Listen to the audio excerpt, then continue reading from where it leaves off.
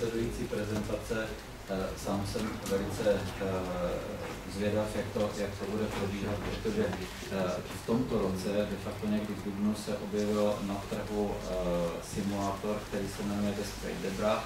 Je to simulátor, který je produktem společnosti Adam Rouilly z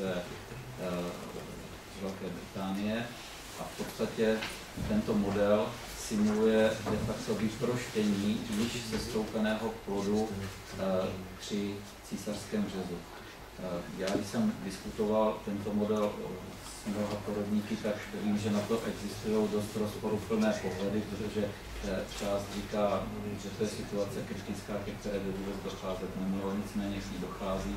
Takže já jsem poprosil pana Čadova, který je přímo z firmy Adam Rouilly, aby nám tento model představil a aby ho představil zejména z pohledu toho, proč takový model vůbec vznikl, co toho výrobce vedlo k tomu, protože určitě to není tak, že někdo sedí za stolem, nemá co dělat a řekne si, aha, tohle by byl model. Určitě musí ten tlak většinou vyvstat ze strany těch uživatelů, musí říct, ale nám by se hodilo, kdyby takový model tady byl.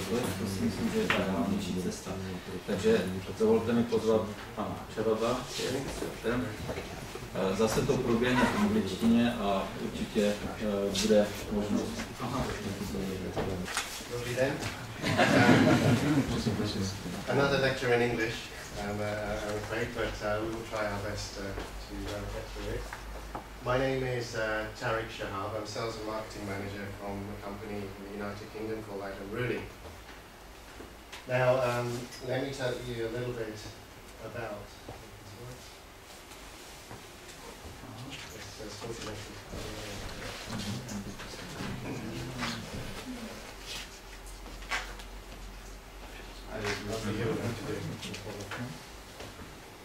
maybe you can do one of you.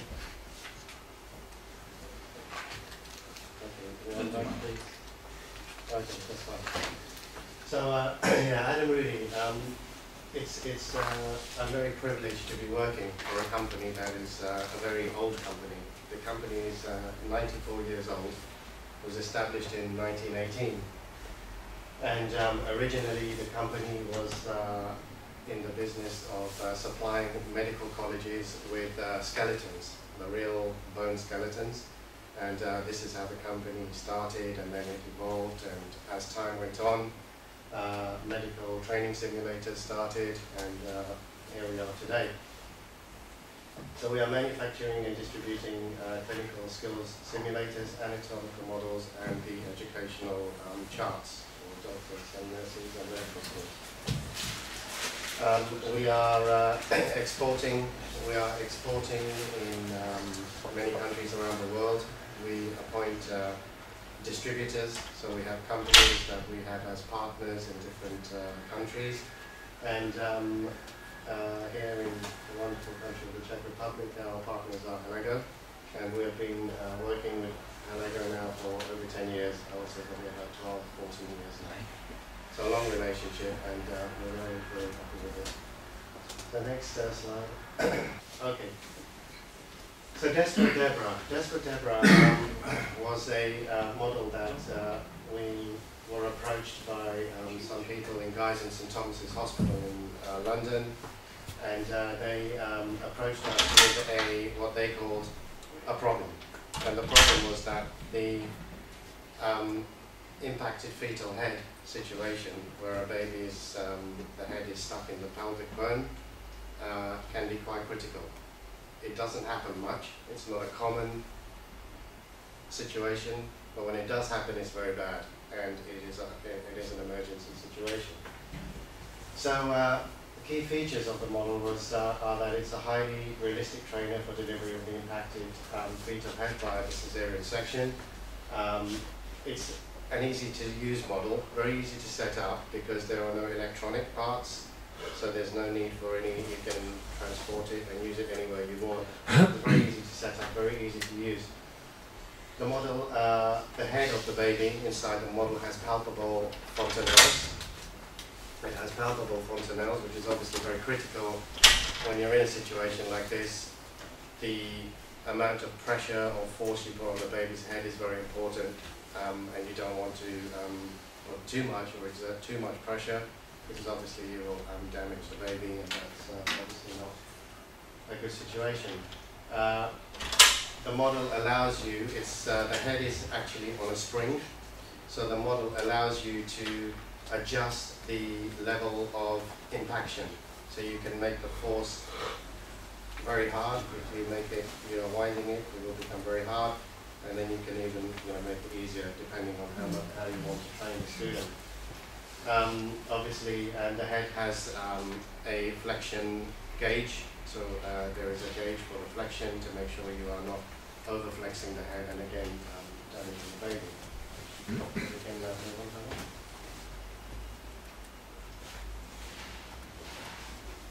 Okay. Just some statistics. Now, with statistics, obviously we are in the UK, so the statistics that we have are based on facts in the United Kingdom. But often with these things, whichever country you are, depending on the population, some of these may vary, but let me tell you what the situation is there.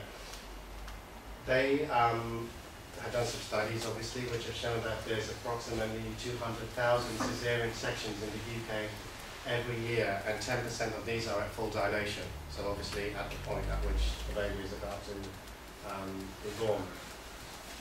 So therefore there's a potential of 20,000 births per year to be affected by an impacted fetal head scenario. So this means that obviously 20% of the 20,000 possible situations where something like this can happen. That's what these figures are saying. The whole problem with the impacted fetal head is that it doesn't happen much. Yeah. When a doctor or a healthcare professional is in a situation where they are faced, or they have this situation in front of them, normally it is the first time they have ever seen it. So it's very difficult for them to say, it's very difficult for professors or teachers to teach students how can you deal with this situation. This is why the guys in St Thomas's Hospital in London and the medical schools around London said to us, we need something, we need a model which we can actually use to teach our students what can happen in this situation, because we don't want a situation where a doctor is in the maternity ward on night duty, a fully qualified doctor. The midwife comes and says, I have a situation, I think the baby's stuck, they do a cesarean section, the doctor goes in, he touches the baby and he realizes, I have an impacted head. He's never done it before. This is often the situation, he's never done it before. The mother and the baby will be very lucky if they find a doctor who has done this before. This is what we've been told by them. So, as you can see, what I've just said is in the figure, 70% of surgeons have personal experience and difficulties in delivering impacted fetal head. 80% of the above group encounter serious maternal or fetal neonatal morbidity, so death, which is obviously terrible, associated again with the delivery of an impacted head.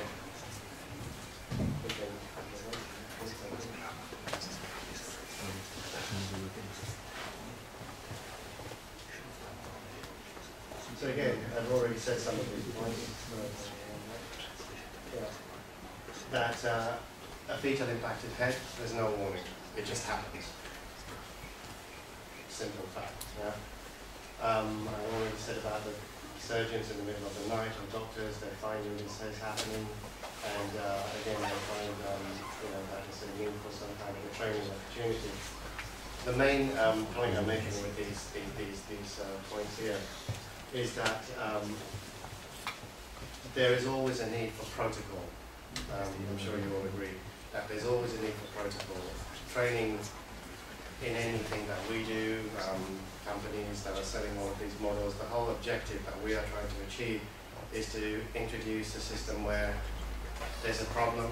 Healthcare professionals, doctors, nurses, midwives, they have approached us and they say, we have a problem. Can you, as Adam Rouilly, Limbs and Things, or any other company, can you help us to design a model that we can then use to train our students, so then we can have some kind of defined protocol or system when there is an issue of some sort. So that's what we did with these people. So one more slide. This is just a photograph of the team that was involved in developing the product. You won't know them, but let's just sort of list the people. Desperate Debra, who's a consultant in dining in Scotland, in the United Kingdom. Predstavení Shannon, who's often gynae consultant, professor also at St Thomas's Hospital in London, which is next to Big Ben. And Adam Rouilly, who's also at St Thomas's Hospital. So these people were involved in developing the product. They came to us with the idea. We developed it with them. We are talking probably about nearly 3 years of discussions, changes, the whole process. It takes a long time, but that's what happened. And then a few other people there from our company, our product development manager and our product manager as well. So if we can move on to the next one. Okay, I'm just going to show a film now, because I think you're probably fed up of me speaking English, so you want to see something visual, so this will be better. So this guy in the video is Professor Andy Shannon. He's just going to show you a little bit about carefully along the baby's head. Getting to grips with the latest innovation in obstetrics. This is very difficult. Her name is Desperate Debra, a first-of-its-kind simulator training doctors here at London's St Thomas's Hospital in dealing with late-stage emergency caesareans. The lifelike pregnancy simulator replicates a real woman in distress during a procedure that affects around 20,000 births a year in Britain. Lots of gel is needed. Professor Andrew Shannon is part of the team who developed Desperate Debra, so named to reflect the potential seriousness of her situation. Mannequin with lots of gel. Across the board, maybe 1 in 3 women now are getting a caesarean, and a majority of those are emergency, meaning they're done during labour. And frequently they're done at night when senior doctors aren't always available. Nicola Vousden is one of the trainees learning firsthand what an emergency C-section entails. Natural defects. Having a simulation model where you can practice it in a very safe environment, I think is a great thing, because that situation definitely does arise where junior doctors haven't got the support around them that they need and they're in a difficult situation. Desperate Debra simulates how a baby's head may get stuck in the pelvis because the mother is in the advanced stages of labour. The head needs to first be freed from impaction in the pelvis before delivery. But the sheer force needed carries the risk of injuring both mother and baby. Okay, so that was on the easiest setting. It's really hard work. I don't know if you could see my arm shaking on the camera, but I felt a bit like my fingers might break, and my arm was quite tired. I don't think I could do it more than a couple of times. We came up with this design and everybody was happy with the way it looked, the way it felt, the touch, the feel. Gabriel Ogwo, from manufacturers Adam Rouilly, says the difficulty of delivery can be adjusted by a series of levers and dials. The baby's head replicates the soft tissue of an infant's skull, teaching the degree of force needed for freeing the baby without harming mother or child. Professor Shannon, who himself has delivered thousands of babies, says Desperate Debra is a crucial training tool now more than ever with caesareans on the rise. Well, we know across the board that caesareans are increasing everywhere. And also, these difficult caesareans are increasing with a trend towards not attempting assisted vaginal deliveries. So it doesn't matter where you go, where there are women having babies, this simulator has the potential to assist and aid, safe practice. How did you find it? Difficult. I don't think it would be a very happy baby.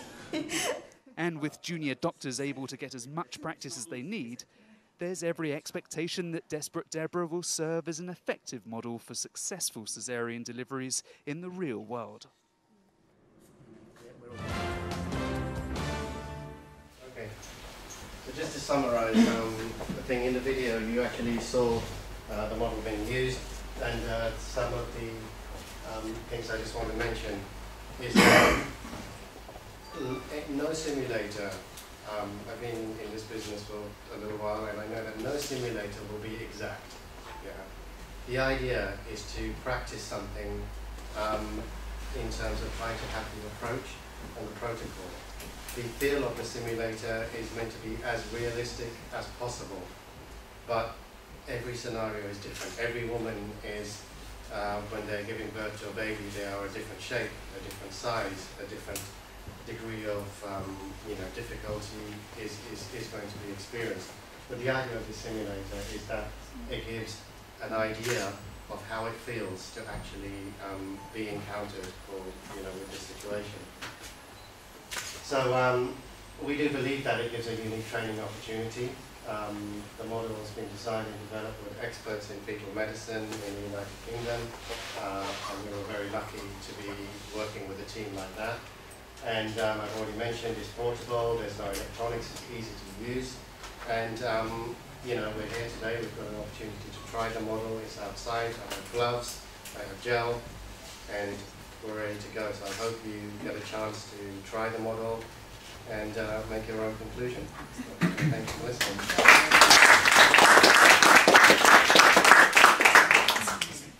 Já děkuju. Nějaké dotazy? V podstatě, jenom abych to shrnul, tak určitě jste postřehli, že důvodem je nácvik situace, která vůbec není obvyklá. Tak jak jsme se bavili o tom, že se jedná o situaci, ke které by dojít nemělo, přesto k ní dojít může. A když už k ní dojde, tak se najednou zjistí, že poblíž není nikdo, kdo by s touto situací měl zkušenosti.